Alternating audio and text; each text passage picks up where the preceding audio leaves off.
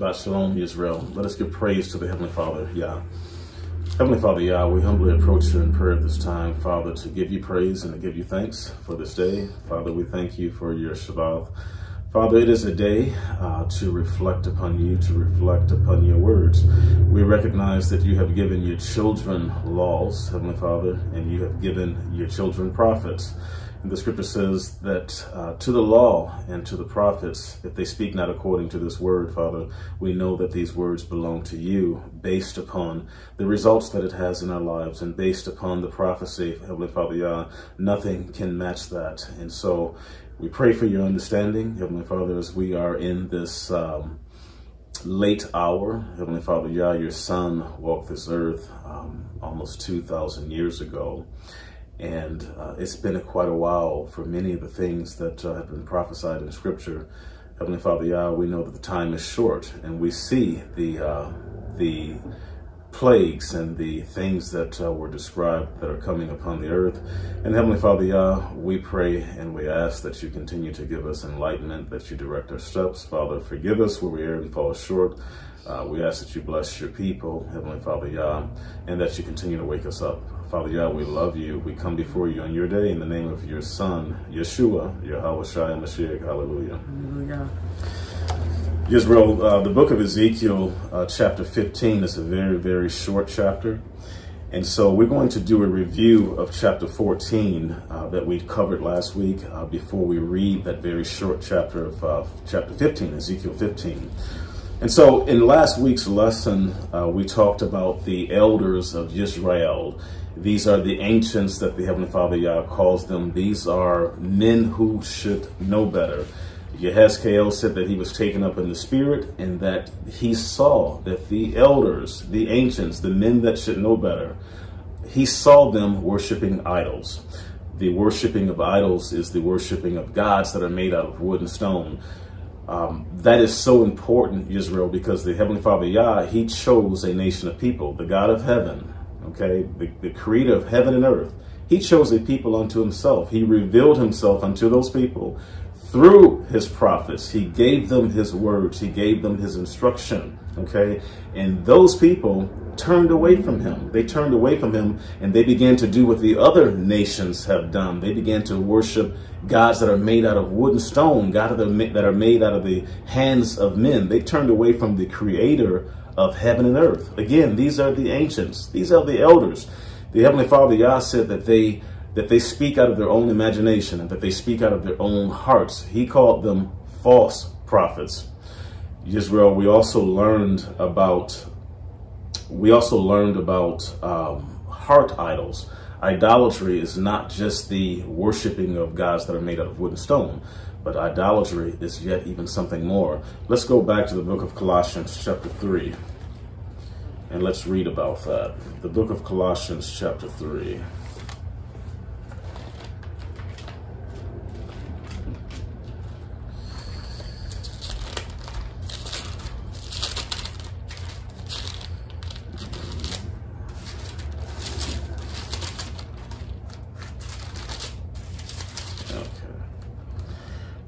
The book of Colossians chapter 3. Why don't you read verse 5 for me, Messiah?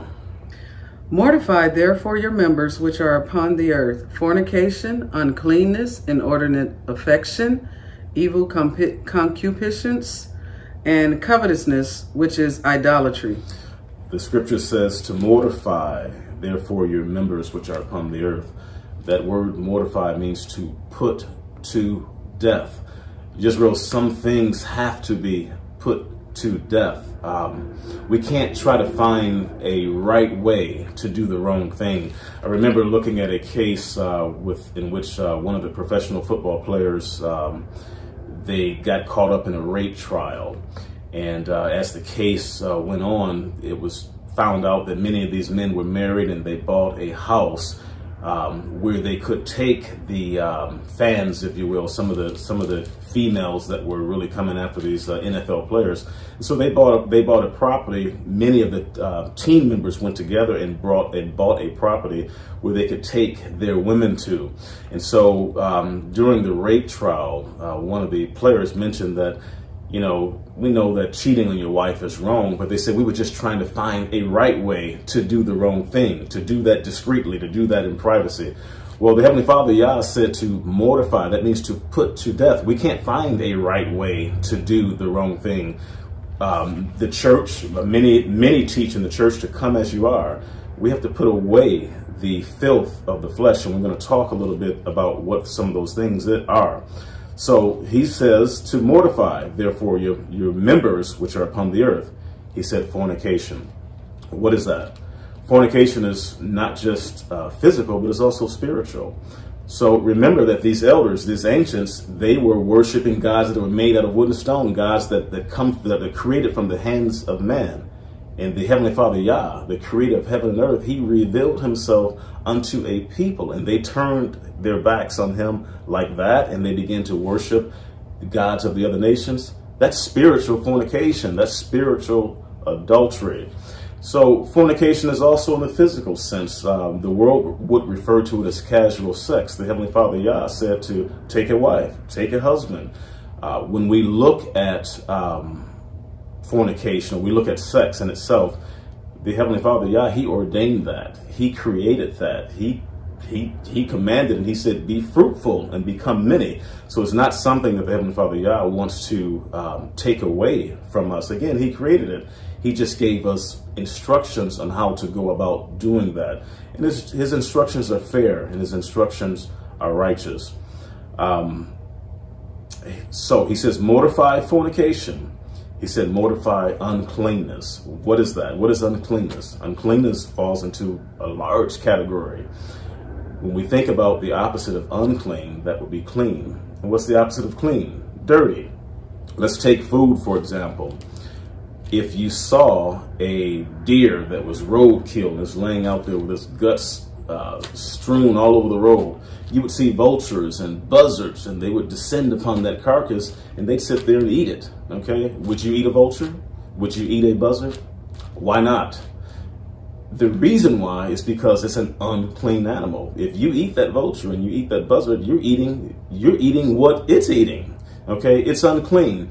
You look at some dogs, many species of dogs, they'll eat their own waste. Would you eat a dog? Some do. Many Asian countries do, but would you eat a dog? Okay, so in the same way that what we take into our mouth and that goes into our body, in the same way that can be unclean, what you take into your mind comes into your mind, it's processed. Your thoughts are processed, okay?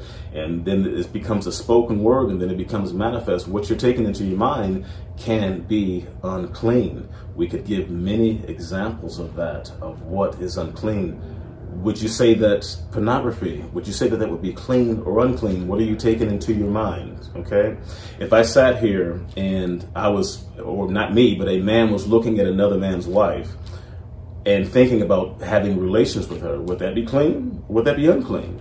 If a woman is looking at another man and she has a husband, would that be clean or would that be unclean? What about your daughter? Let's say you have a 14, 15-year-old daughter and a man is looking at her. Would that be considered clean or unclean? And he's sitting there with a wife. So that goes on and on and on and on. And the Spirit is our guide. The Heavenly Father, Yah, speaks to us through our consciousness. You know what is clean and you know what is unclean. The Heavenly Father, Yah, has given laws and he's given instructions to tell you if you don't know. Inordinate affection. That word inordinate means excessive. So the scriptures is talking about lust, inordinate, excessive affection. That can be translated across many different things. That could be food. Have you ever seen a person that eats and does not get enough? That's considered gluttony. Alcohol, a person can drink and never get enough, okay? No matter what it is, anything that we are doing and we can't stop it, it has that type of mastery over us that you become a slave to it, okay? According to the scriptures, inordinate affection is something that we must put to death, okay? We must put to death evil concupiscence. The word is a tongue tire. Concupiscence, evil concupiscence. That word concupiscence means strong sexual desires. So the Heavenly Father, Yah, is really focusing on that point. we must put to death strong sexual desires. Again, there's nothing wrong with sex. The Heavenly Father created it. He ordained it. He blessed it. He said, be fruitful, become many. We're talking about, let's imagine, we don't even have to imagine it. Let's look at the world that we live in.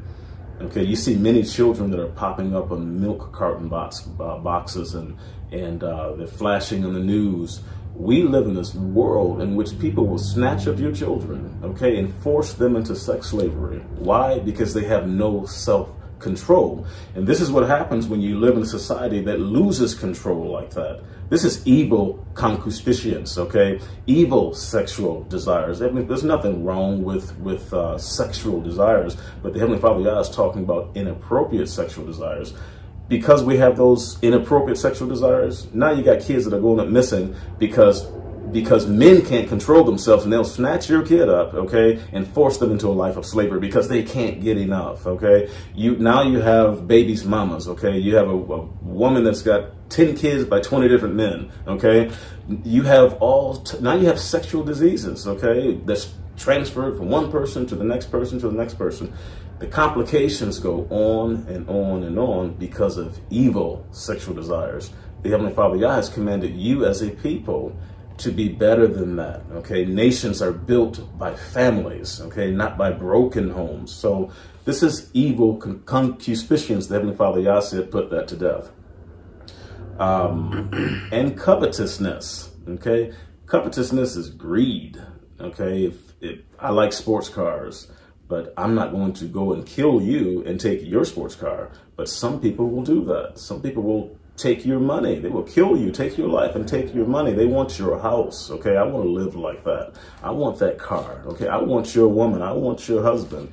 It's been done. I want your inheritance, and I can't wait for it. So some people will kill you just to get you out of the way. That's covetousness. That's wanting something that does not belong to you. The Heavenly Father, Yah said, put to death, okay? Put to death fornication. Put to death uncleanness. Put to death inordinate affection. Put to death evil concupiscence. Put to death covetousness, which is idolatry. These are idols of the heart. It's more than just worshiping gods of wood and stone, okay? It's also the idols of the heart. And the Heavenly Father Yah said, get rid of that. The men of Israel, back during the time of Ezekiel, they worshipped idols. You worship idols today too, Israel. Let's go back to the book of Ezekiel. We learned that we must repent from those things, Israel. And we learned that that when we sin against the Heavenly Father Yah, that we separate ourselves from Him. Let's go back to the book of Isaiah, chapter 59. The book of Isaiah, chapter 59.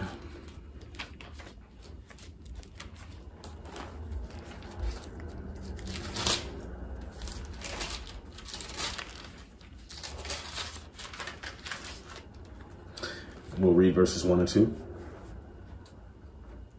Behold, Yah's hand is not shortened, that it cannot save, neither his ear heavy, that it cannot hear. But your iniquities have separated between you and your Father, and your sins have hid his face from you. Israel, we learned that when we sin against the Heavenly Father Yah, that we separate ourselves from Him. Imagine that there is a line. The Heavenly Father Yah has a line, okay? And when we are not in prayer, and when we are not in His Word, when we are not in His Spirit, there's a line. And we just continue to drift further and further and further and further away from that line. And the more that we move away from Yah's line, the further we get from Him, and the darker it gets, okay, the more deader we become. The scripture says that my words are spirit and they are life. So when we move closer to the words of the Heavenly Father Yah, when we move closer to prayer and Him, we move back to life. And let me tell you something, when you're moving away from the Heavenly Father Yah, there's nothing that can satisfy what's missing, okay? There's not enough alcohol. There's not enough cigarettes, okay? There's not enough sex. There's not enough drugs. There's not enough money. There's not enough partying. Okay, you party all day, every day, it begins to sound like noise to you. Okay, there's not enough of all those things. They're unfulfilling. The only thing that's going to fulfill you and root you in the spirit of Yah is returning back to him. So when we sin against the Heavenly Father Yah, we separate ourselves from him, and to separate ourselves from him is to die. Okay, and to return unto him is to give life. So we must repent, we must come back. And that's what repent means. It means to turn around, turn from the way in which you're going and come back to your Father. Israel, in the book of Ezekiel, we learned that the Heavenly Father Yah said that if the prophet be deceived when he have spoken a thing, he said, I, Yahweh, have deceived that prophet. We learned that the Heavenly Father Yah will do that to you. We learned that he'll send you strong delusions, okay? And this is why we must be careful about all the things that we're believing in when it comes to religion today. Remember, Yah did not give us a religion. He gave the Torah, okay? He gave the law of instructions, okay? He gave the prophets. He gave his word, okay? He didn't give you a religion. You got religion from the world, okay? So the Heavenly Father Yah said that if you turn from him, you separate from him, okay, and you continue to follow after the things of the world, he said he'll send you a strong delusion. He said, I will deceive. I've deceived that prophet. So we must be careful of that. Here's what we learned about 80 plagues. The Heavenly Father Yah, he sent the famine, he sent the pestilence, okay, he sent the sword, okay, and he sent the beast upon the lands. Why? Because your Father is nothing to play with. Let's go to the book of Proverbs chapter 3, verse 12.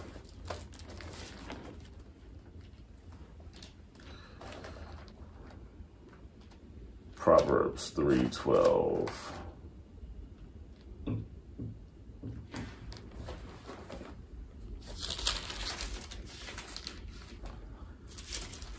Okay. For whom Yah loveth, he correcteth, even as a father, the son in whom he delighteth. Israel, the reason that we're reading about this is because we're remembering what the Heavenly Father Yah did during the time of Yahezkel. Remember that Yahezkel, like Daniel, was in Babylon in captivity, just like you're scattered around the four corners of the earth today. You've gotten very comfortable. You think that the places that you live in, that you think that they're home, but it's not your home. It's not your rest. You have been scattered throughout the four corners of the earth. So we're remembering what the Heavenly Father Yah did then, because the Most High says, I change not. He said, I'm the same today. I'm the same yesterday. I'm the same tomorrow. So this is why we're remembering. This is why we have to take some time. And the Shabbat is a good time for us to reflect on the words of the Heavenly Father Yah, because they keep us rooted. It stops us from going too far. Okay, we spent all of our time and all of our week chasing after the things of this world. We have to take some time to come back to that line. We have to remember the things that the Heavenly Father Yah has instructed us. And the Heavenly Father Yah, he sent the pestilence. He sent the sword. He sent famine. He sent the beast to destroy Jerusalem because of their idolatry, okay? And so you might say, well, wow, that's pretty harsh that the Heavenly Father Yah would do that for a people that he says that he loves. But the Heavenly Father Yah said that I discipline those that I love. It would be improper to allow your child to just run around wild. The Heavenly Father Yah has nothing to play with. He said, I discipline those that I love. If he disciplined the children of Israel then, what do you think he's going to do today? Or what do you think he is doing today? Okay? The Heavenly Father Yah, he disciplined Yisrael then. He's disciplining you now. Okay? We learned, Yisrael, that the scriptures, he said in verse 23 of chapter 14, he said, and they shall comfort you when you see their ways and their doings. He's speaking about the remnant of the people that he would save. And he said, and ye shall know that I have not done without cause all that I have done in it, saith the Lord Yah. The Heavenly Father Yah said, when it comes to your behavior, he said, you were so bad. He said, not even Noah, not even Daniel, okay, and not even Job. He said if they were there in the land at that time, he said only they would be saved. Nobody else would even be saved. Okay, and so the Heavenly Father Yah said, "It's not without cause that I'm going to bring this destruction upon you, but I'm going to leave a remnant." Let's go to the book of Deuteronomy 32, verse 36. He said, "It's not without cause that I'm going to do this to you." The Heavenly Father Yah is justified in what he's going to do, and he's giving you plenty of time to get it right. Okay. So when he acts, many people cry out and they say, "Oh God," everybody remembers that there's a power that's greater than them when all heaven breaks loose in their life. They remember then that there's a Most High. The Heavenly Father, yes, said, "You will reap what you sow, and it will not be without cause." The book of Deuteronomy, chapter 32, and read 36 through 39 through 40, 36 through 40. For Yah shall judge his people and repent himself for his servants when he seeth that their power is gone, and there is none shut up or left. And he shall say, Where are their gods, their rock in whom they trusted? The Heavenly Father Yah said that he's going to judge his people when their power is gone. In other words, the Heavenly Father Yah, he's going to bring pestilence. He's going to bring famine. He's going to bring the sword. He's going to bring the beast. Okay, that's what he did back then. And he's going to continue to bring punishment to you until you wake up. Okay, because that's all that you understand. So the Heavenly Father Yah is going to do that until your power is gone. Now you're saying, why is it why does it have to be that way? Why can't we have our own land? Or why are we always oppressed? Why do these bad things keep happening to us as a people? Why are our neighborhoods look like that? Nobody even wants to be around our children. Our children, the children of Israel, they act really wild, okay? And many people don't even want to be around them because they say they don't know how to act. So we ask you, why are these things happening to us? Why are our neighborhoods affected with these ills? The Heavenly Father Yah said, I'm going to bring destruction. I'm going to bring punishment upon you until all your power is used up, because that's what you understand. And then you turn to him and you say, oh God, help me. Okay. So he says, where'd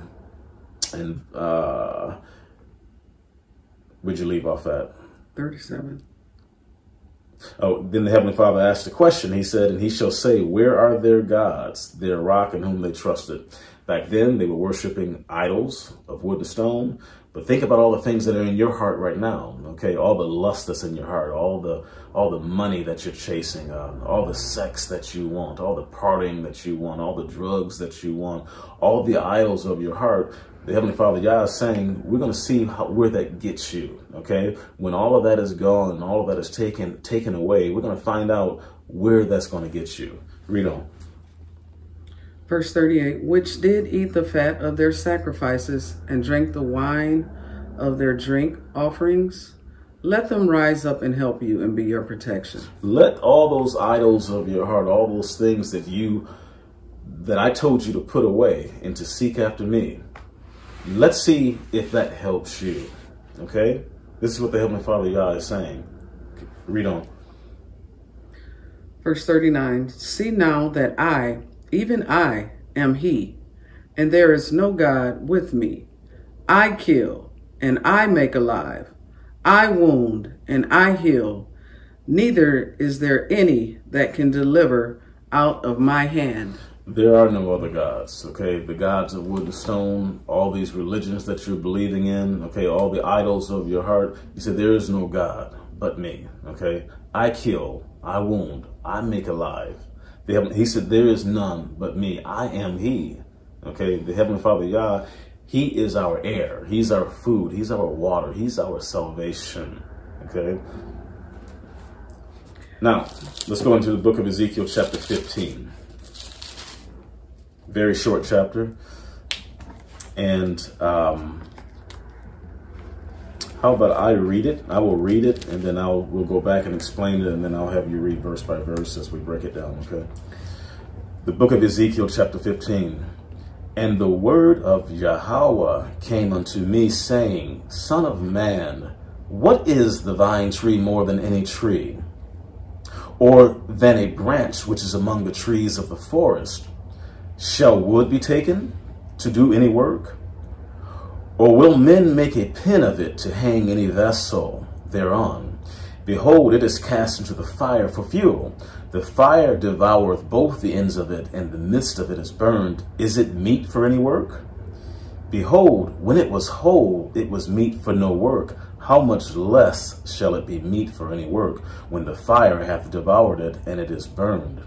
Therefore thus saith the Lord Yah, as the vine tree among the trees of the forest, which I have given to the fire for fuel, so will I give the inhabitants of Jerusalem, and I will set my face against them, and they shall go out from one fire, and another fire shall devour them. And ye shall know that I am Yahweh when I set my face against them. And I will make the land desolate, because they have committed a trespass, saith the Lord Yah. Okay, so let's go back and let's read it again, and we're going to break this down. The Heavenly Father, start at, read 1 and 2 again, sweetie. And the word of Yahweh came unto me, saying, Son of man, what is the vine tree more than any tree, or than a branch which is among the trees of the forest? Israel, take a look at this video concerning the vine tree. Now, today's video is going to be a little different. I will be talking about an invasive species and a native one, but this video is not going to focus on identification. It's more going to focus on a specific tree, which is this one right here. Now, I've known about this area for some time. It's a grove with several trees, with this being the biggest, and what's notable is there are so many large vines all around it. Now, I have known for some time now the rough identity of these vines. This is a native grapevine, and these here are bittersweet vines. Unfortunately, there are 2 species of bittersweet, and for the longest time I couldn't tell which was the native one and which is the invasive one.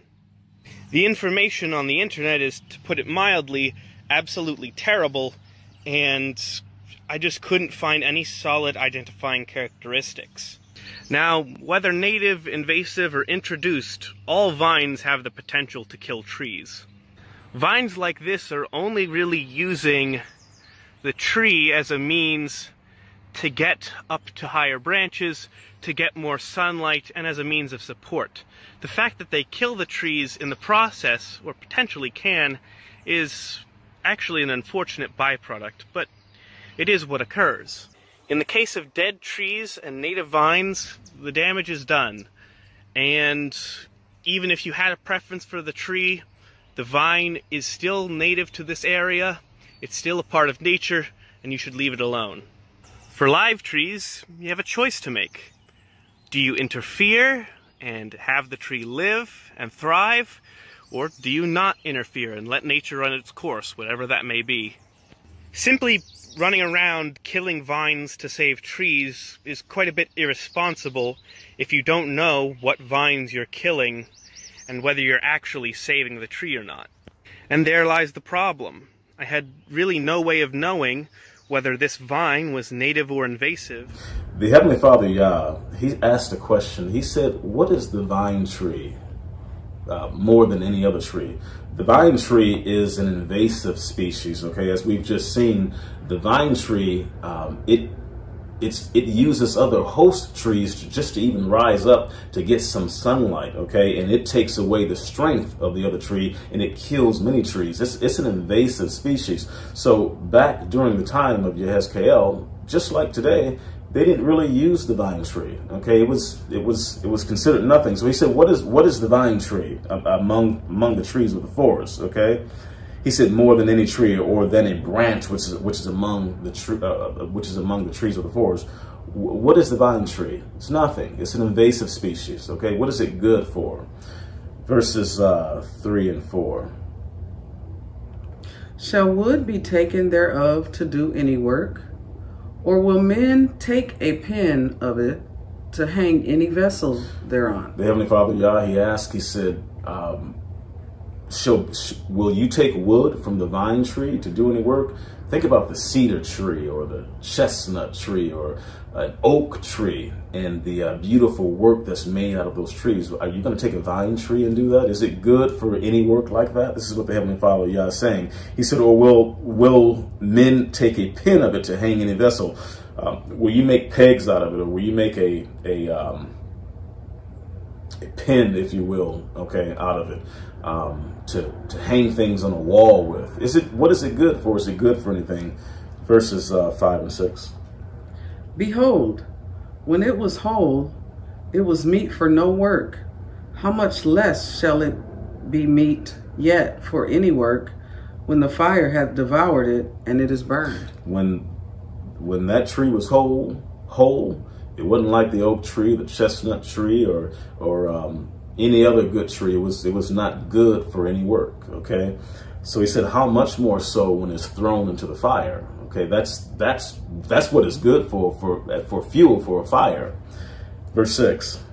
Therefore, Thus saith the Master Yahweh, as the vine tree among the trees of the forest, which I have given to the fire for fuel, so will I give the inhabitants of Jerusalem. Because of your idolatry. Remember, that's more than just worshiping gods of wood and stone, following after other nations and believing in what they believe in. The Heavenly Father, Yah, didn't even reveal himself to them. He chose you and you're following after them. Okay? No wonder he sent the destruction, the pestilence, the sword, the famine, the beast. Okay? No wonder he did that. He said, you're acting like, to me, you're like that vine tree. Okay? You're good for nothing but fuel in the fire. Okay? This is what the Heavenly Father, Yah, is saying. And just like that vine tree, you're going to be devoured and you're going to be burned. Okay? Finish it out. Verse 7, and I will set my face against them. They shall go out from one fire, and another fire shall devour them, and ye shall know that I am Yah, when I set my face against them. And I will make the land desolate, because they have committed a trespass, saith the Master Yah. Israel, let's take a look at this video.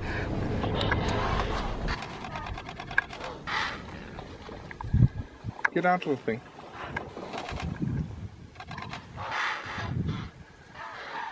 Is that the one with broken leg? No.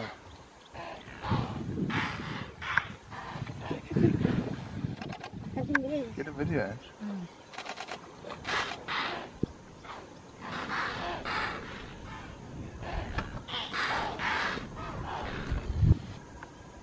Look at the croc's tail. There's the croc.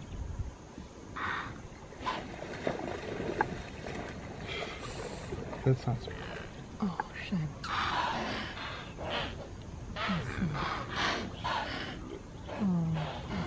Shame.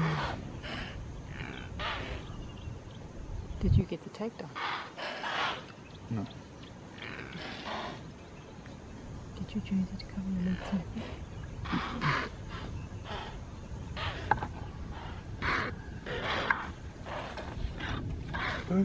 Go. No. Shame. Don't go deeper. It's obviously holding it by its leg.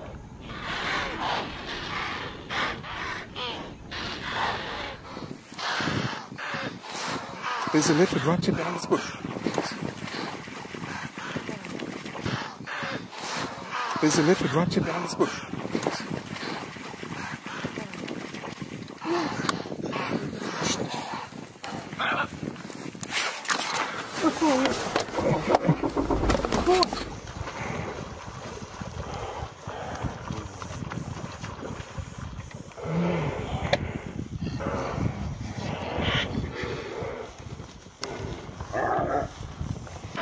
Shame, man.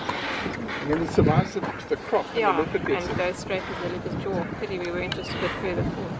There it goes, it's going up the tree. Look at the little thing. Okay, It's now it's coming going the down. other way. Get a video. Fine. What's that noise? Yes, yes.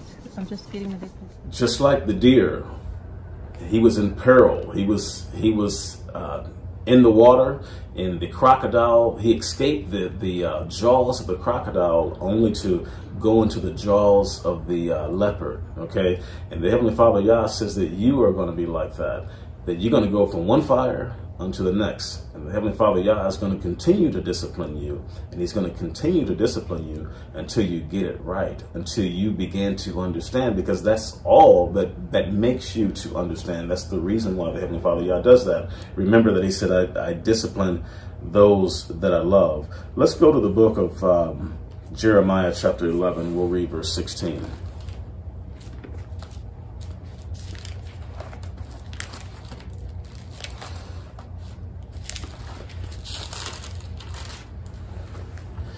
Jeremiah chapter 11, and let's start at verse 16. Yah called thy name a green olive tree, fair and of goodly fruit. The Heavenly Father, Yahweh, he's talking about Yisrael. Okay, he said, I call thy name a green olive tree. That's what the Heavenly Father, Yah, that's what he thought of you. That's what he thinks of you. He said, fair and of goodly fruit. Now he's referring to you as a vine, nothing more than an invasive species that's good for the fire, okay? Remember, we talked about this before. The Heavenly Father, Yah, he compares men to trees. Remember that when Nebuchadnezzar, remember he had a horrible dream. And he came unto Daniel, and Daniel told him, I can interpret that dream. And he dreamt about a large tree that went up into the heavens, and that tree was hewn down, it was cut down, and a band was placed around it. Remember, when Daniel spoke unto the Heavenly Father, Yah, he told him, tell Nebuchadnezzar, he said that you are that tree. Remember that in the book of Matthew, our Lord and Master, Yeshua, YahRayBenaiah, remember that he said that, ye shall know a tree by its fruit. Do you think that he's talking about fruit or talking about trees? He's talking about men. He said, ye shall know a tree by its fruit. He's talking about men. In the book of Isaiah, the scriptures refers to you, Israel, as trees of righteousness. Okay? And on and on and on, the scriptures refers to men as trees. The Heavenly Father, Yah, referred to you as a green olive tree. Goodly. Now he's referring to you as a vine because of your idolatry. Let's continue to read on. Verse 17, for Yah of hosts that planted thee hath pronounced evil against thee, for the evil of the house of Israel and of the house of Yehudah, which they have done against themselves to provoke me to anger in offering incense to Baal. Jeremiah saw it during his time. He said that Yahweh, that planted thee, that made you a green olive tree, he said he's pronounced evil against thee for the evil of the house of Israel and for the house of Yehudah, okay? All 12 tribes of Israel, because during his time, they were worshiping Baal. Who are you worshiping today, okay?